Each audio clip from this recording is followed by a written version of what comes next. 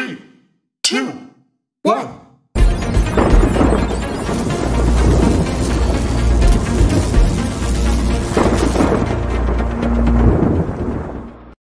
Hey y'all, this is going to be longer than my normal video because I got more to say. I want to get to the CNN interview with Flip Flop Kammy and Timmy Tampons, but first I need to say a few words about censorship. Today on TikTok I got my video banned. It got dropped out because they said it was misinformation or disinformation. It said it lacked integrity. Now basically what it was a review of the interview that they did. I gave my honest opinion. Now, frankly, we either have free speech for everybody or we have free speech for nobody.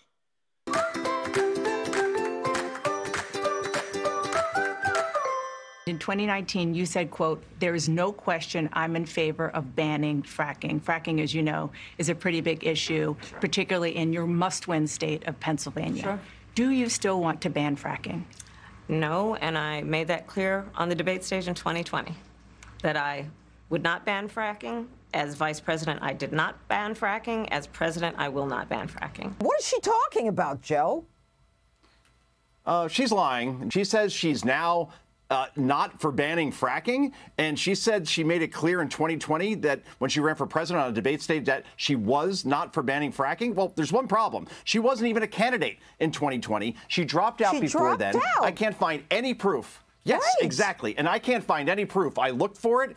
She said she supported fracking 4 years ago. It doesn't exist. The big picture here, Judge, and we've talked about this before, that when you take away a teleprompter and the pre-scripted remarks from Kamala Harris, she becomes a human Chernobyl. Just one other question about something that you said in 2019 when you first ran.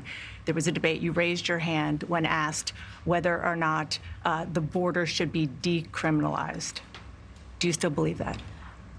I believe there should be consequence. We have laws that have to be followed and enforced that address and deal with people who cross our border illegally. This woman is lying. The fact that she says our laws are meant to be followed and enforced, what, you decided that all the laws about the border shouldn't be followed and there should be consequences, transnational criminal organizations?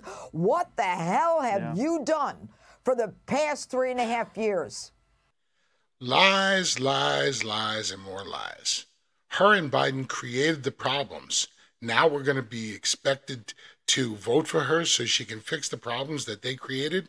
I don't think so. What I'm seeing now is less journalism and more activism by these journalists that we're seeing on mainstream media. And it has become so blatantly biased that it is unfair to the American people. And I've said this repeatedly, but the biggest threat in America right now is the West, the liberal media, the mainstream media. Oh, one more note. It's becoming apparent that Kammy never worked at McDonald's. So why lie about that? Why lie? Because she wanted people to think that she's a regular person? Well, she's just a regular person. Thanks and deuces.